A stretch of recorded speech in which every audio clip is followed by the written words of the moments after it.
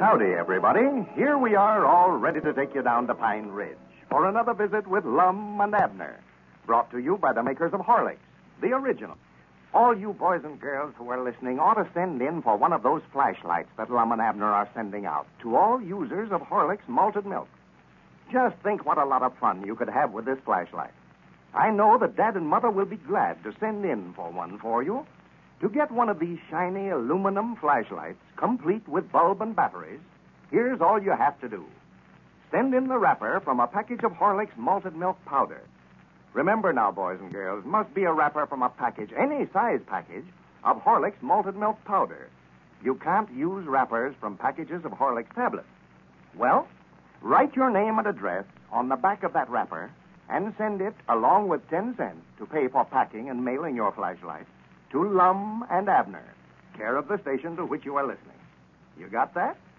Then, Lum and Abner will send you one of these handsome and powerful flashlights, complete with bulb and batteries.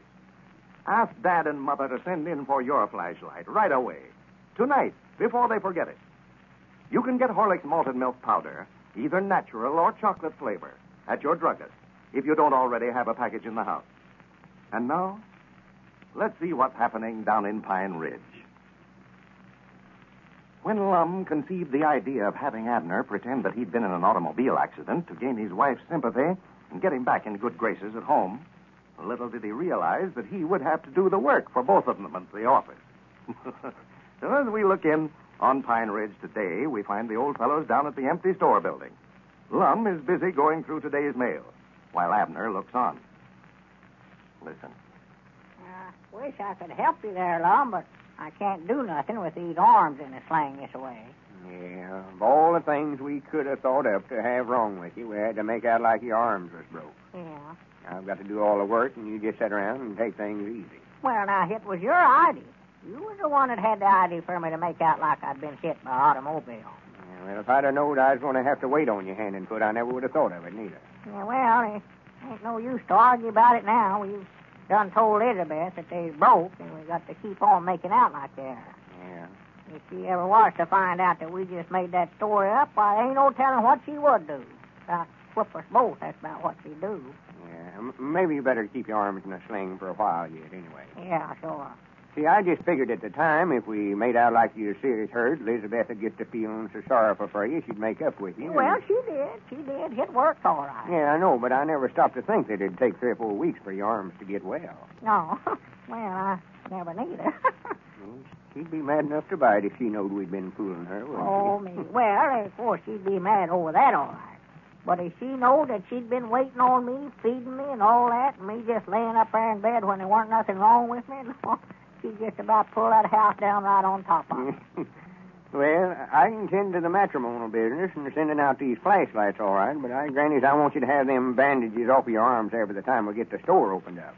I ain't going to wait on all the customers by myself. I can tell you that right now. Yeah, I was just thinking last night, Lum, if they don't get well by the time we open up the store, well, maybe I could just be the president, and all I'd have to do is just sit around and sort of boss things. Be the president? Yeah, I could be the president of a new store, you know, even if my arms was still broke. Abner, have we got to have another argument about who's going to be the president? Well, no, I don't know that we have to have an argument. Well, good. I'm glad to hear it. All we got to do is just decide right now that I'm going to be it, and then we get ready to open up for business, why, it'll all be settled. Mm-hmm. You've got it all figured out, have you? Yeah. I thought that up over at the house last night. Mm-hmm. Well, you better go on back over to your house and do some more thinking, for you ain't got it right yet. I ain't. I've always been president of the Jot 'em Down store, and I aim to keep on being. Yeah, well, Lum, that's just the reason that I'm going to be it this time, too, because you've always been it. What do you know about being president? Nothing. How much experience have you had? None.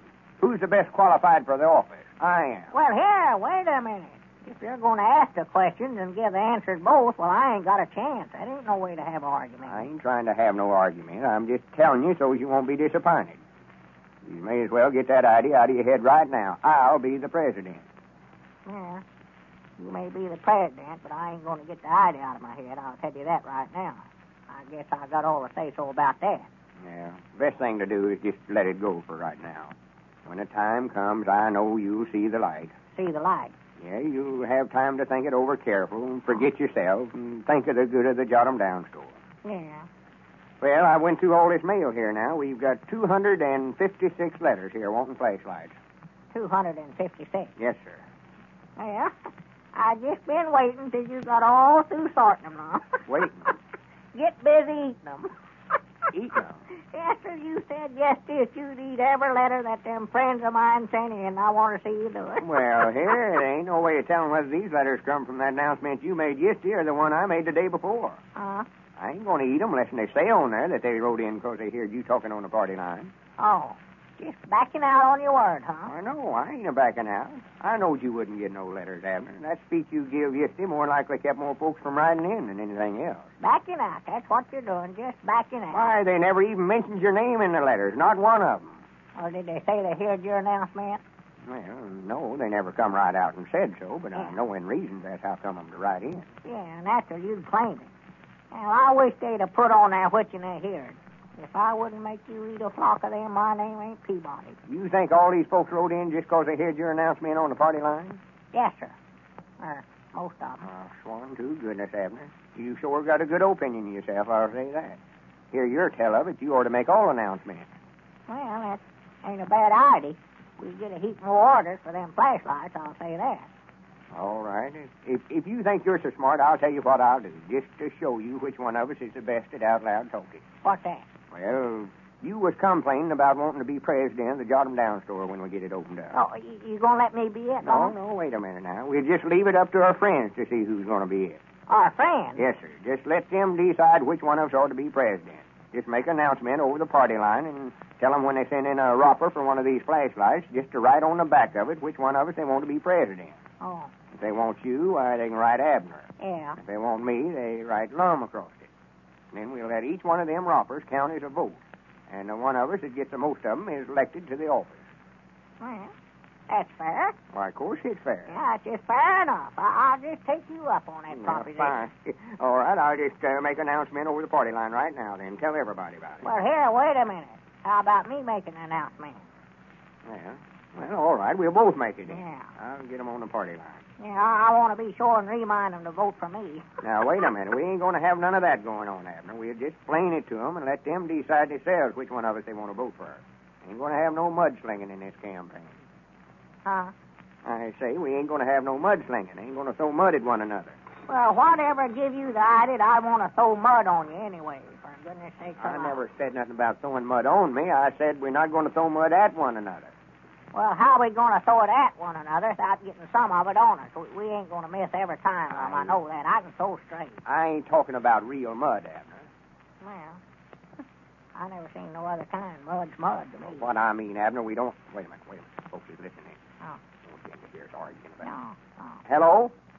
This is Lum Edwards talking. And Abner Peabody. I just wanted to tell all you folks out there on the party line that me and Abner is having a sort of a contest to see which one of us is going to be president of the Jot 'em Down store when we get it opened up. Yeah, vote for me. Wait a minute, Abner. Huh?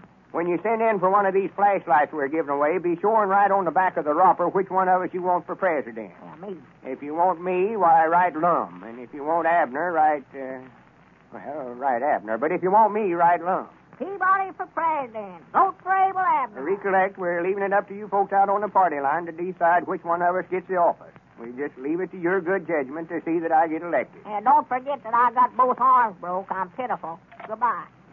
Well, for goodness sake, Abner. Huh? Appeal into their sympathies. If I catch you pulling a stunt like that again, I'll fix you to where you can call them up and tell them you got your neck broke, too. Well, I just want to get all the votes that I could. Yeah, you store into them when you done it, too. Huh? Your arms ain't broke, and you know it. Why, Oh, no. That's right. I forgot about that. If you're going to start running things that way, I'll get out here and get me a campaign slogan and go into this thing right. Well, I just thought we wanted to get all the votes we could for it. Well, that's all right. I'm going to get out tomorrow and stump speech the county. And I'll get out and stump speech the county, too, then. That's just what I'll would do. be a good campaign slogan?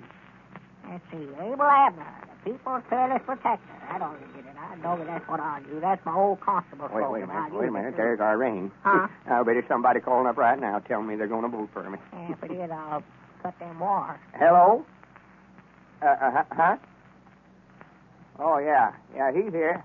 Just a minute. Wait a minute, Elizabeth. It's your woman, Abner. Oh, you'll have to hold the receiver up to my ear, Lum. Oh, for goodness sake. Hello? Oh, I'm feeling all right. You done what? Oh, my goodness, I wouldn't have did that, Elizabeth. Yeah, but I just wouldn't have did it. Oh, my goodness, What's the matter? What's the matter? Why, Elizabeth has found that accident policy of mine over at the house, Lum, and she's put in a claim for me having both my arms broke. Oh, well, tell her not to do that, Abner. Tell her that your arms ain't broke. Tell her the truth about it. They can get you for obtaining money under false pretense. Yeah, but Elizabeth will get me for something a whole lot worse than that if she finds out that my arms sure enough ain't broke. Well, Abner will be pitiful if his wife finds out that accident was a fake. And it looks, too, as if there's a difference of opinion between Lum and Abner as to which one of them is best qualified to be president of the Jot 'em Down store. I'll bet Abner has a lot more friends than Lum thinks he has. Cast your vote in this contest. And at the same time, get one of these handy little pocket-sized flashlights, complete with bulb and battery. It's a really useful article, folks. A 75-cent value, for that's what it would cost you if you bought it in a store. But all you have to do is send in the wrapper from any size package of Horlick's malted milk powder. Must be Horlick's malted milk powder. Wrappers from packages of Horlick's tablets are not eligible.